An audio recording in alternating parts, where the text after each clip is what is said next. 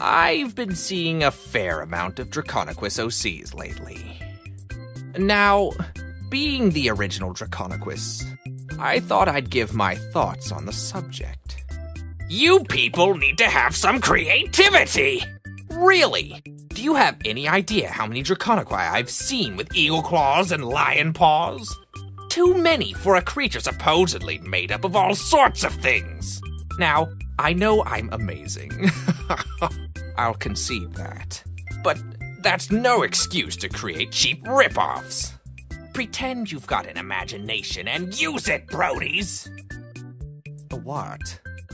You're weird. Really? Do you have any idea how many Draconequi... I don't even know how to say it. I don't even know.